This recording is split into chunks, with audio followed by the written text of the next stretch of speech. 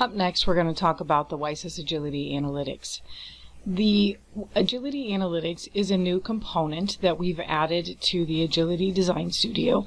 It allows you to have quick visual, real-time business analysis with full drill-down abilities into detailed data or transactional data. With that, let's get started and take a look at the analytics.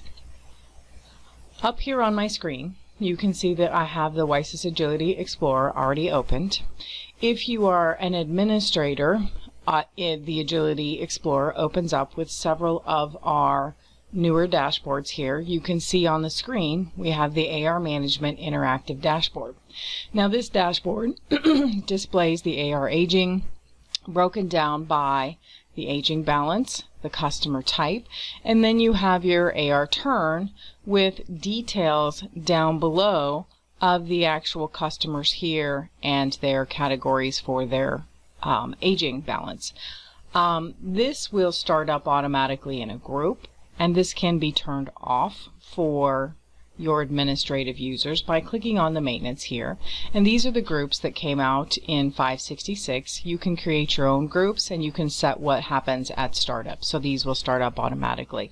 If you want to turn this off, simply uncheck this box. So back to the AR Management Interactive Dashboard. You'll notice here if I click on the different sections here, it changes and it's showing me the over 90. If I click on the 30 to 60, I see the 30 to 60 orders, and then the 60 to 90. Now, all of these, and the same thing over here. If I drill down into my different customer types that I have in my database here, I have those available down here. Now, I'm going to go on ahead and I'm going to double click on one of the line items, and you'll notice that it opens up the customer AR aging. And in the customer AR aging, this is listing all of the customers' outstanding invoices here, so I can see the invoice dates, the invoice numbers, amounts, all of the AR aging. Now I can drill even further into any of these if they're questionable simply by clicking on invoice here, and I'm going to choose my invoice. This is going to drill me into the actual invoice. So here I'm in my OE order history dialog, and I can take a look at everything about that order.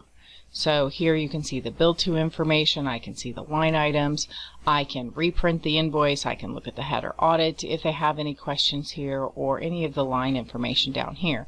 If I don't want that one and I need another one, I simply can select this one and drill into that. Now I can also very easily export this. So if I needed a customer statement, I can come up here. Remember, I have the ability, I can export my detailed grid to Excel.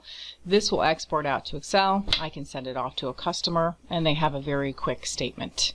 I'm going to go on ahead and close this AR aging here, and I'm going to come back to my Agility Explorer menu. Next, I'm going to pop over to an OE processing dashboard. This one also opens up automatically. And what this is showing you here in this OE order status management, this is designed kind of for the floor. It's giving you the status of all the different orders here. And then I have over here, I have a list of all the open orders that are here with the items, quantities to ship, and some detailed information. Here I have, if I had any future orders, they would show me in a bar chart here, and down here I have past due orders. So if I need to go find those past due orders, I can drill into these past due orders and find out, why are they out here? What's happened to them, what's going on, if I need to from that perspective. And then I can also see my future incoming order counts for those particular orders. Now if I want to, again, interactive, you'll notice if I click on any of these that the menu changes and I can see what's in each status, and I can click on any of the grid details and drill into the order detail here.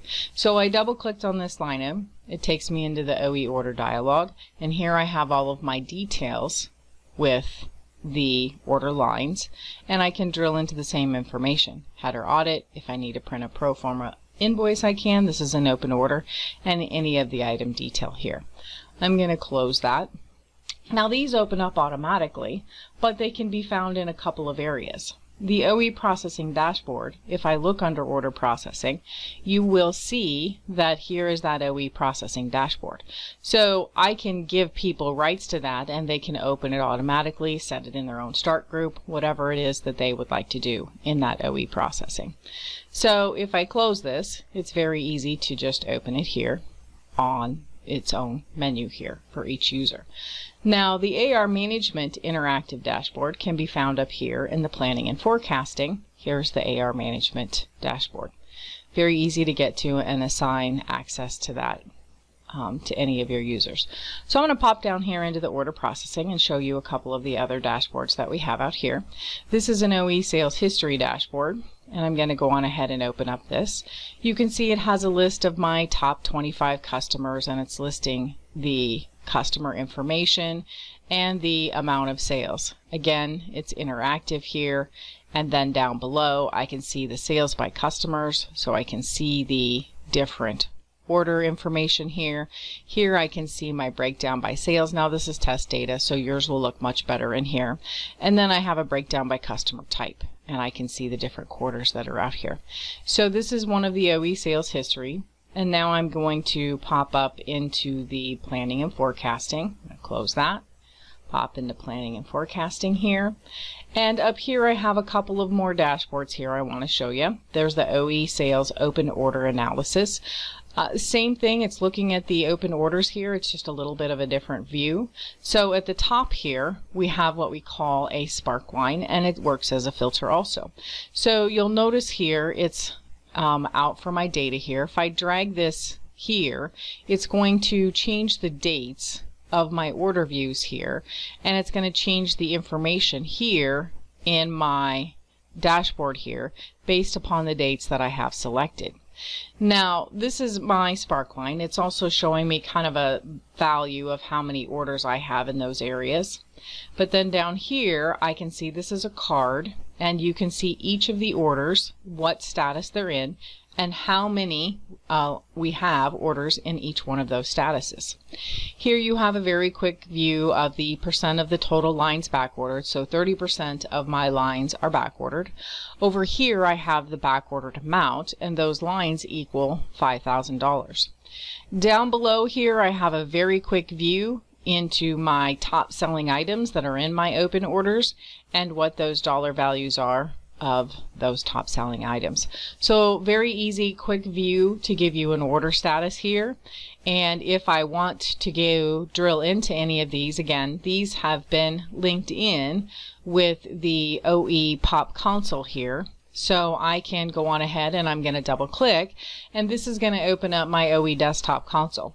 Now the console is of course an OE area where I can do anything with these, where I can print pig tickets, look at billing, I can invoice them and post that, and here is all the particular order information. If I drill into them, of course I can see all the detail. Gives me a good view of all of my open orders and to a processing screen where I can do what I need to with any of those orders. So that's our OE sales open order analysis. Another one is the OE sales history analysis. I'm going to close that one. I'll open up the history. So this is one that's very similar to the open orders, only it's based on history. Again, at the top here I have a spark line that's out here. Now I believe this is set to only show, I think, about 3 years worth of data here, and you can see the ups and downs based upon the sales amount. And then over here we have a grid of data. I get a list of all of my different customers with their total sales, percent of sales, the margin, the percent of margin, and then I have a spark line in the data where it shows me the ups and downs of the different sales over that same time period for that particular customer. So I can very easily see all of that information at a quick view here. And then I have my on-time delivery gauge sitting over here that will tell me I'm 24%. Obviously I have a lot of room for improvements here. For my on-time delivery for my test database here. Now over on the left side you'll also see I have a salesperson filter here. So right now it's checked for everybody and I'm seeing all of my customer data and all of my orders. If I want to see just a particular salesman, I unclicked all and I can highlight whichever salesperson I want to see and get that salesperson's customers and their particular order information and trend. So it's very easy to take a look at. I can look at a group of people. I can look at all. So that's an OE sales history analysis. So these are also part of the dashboard. The analytical dashboard component is part of the Agility Design Studio that comes with the base product. So I'm going to go on ahead and open up Agility Design Studio. You have this tool, and this is something that we can create for you if you want to customize your dashboards here, or you can come in here and you can actually do it yourself. They're fully modifiable. You can copy ours, you can edit ours, or you can build them from scratch. So I have our Agility Design Studio open here, and I'm going to go on ahead and I have an OE Sales Open Order Analysis. We just looked at that. I'm going to go on ahead and I'm going to open that. And in the Agility Designer here, you would come in here and you would set that you were going to, if I was going to do a new project, hold on here.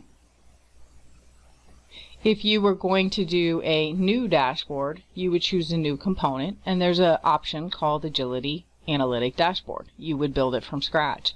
I'm going to open up an existing one here, and this is the base settings here. I come into my dashboard, and I have my SQL already prepared, but you can see I can drop all the different types of components here for my dashboard. So here I have a range filter.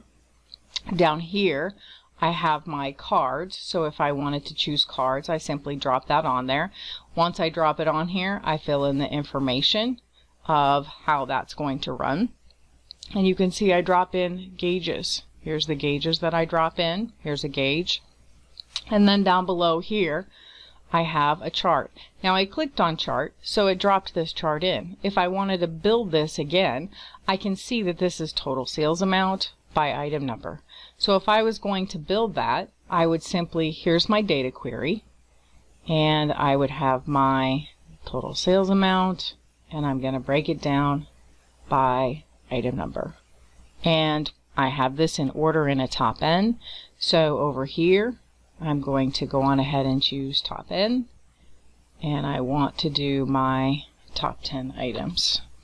Click OK, and you can see I've just built this. Now I can make it pretty, give it titles, I can do all kinds of different things, but that's how easy it is to drop these components on here and make these dashboards. So I'm going to go on ahead and I'm going to pop over here to the data source. And so you're like, yeah, but here's your data source. Well, over here I'm going to do an edit, and you can do a query builder, or you can type it in SQL Enterprise Studio, and you can cut and paste that in here, or you can run a query builder and build it just like you would, say, in Crystal by picking your tables, linking your tables. But you can see they're just the order tables, the line table information. I have that in my query, and once I have that in there, I just click next and finish. That gives me my data here that I can then drag and drop and build these. So that's a very quick overview of the Agility Analytics. We are always adding to that. We have many coming out in the upcoming release. So check it out and see what it can do for you.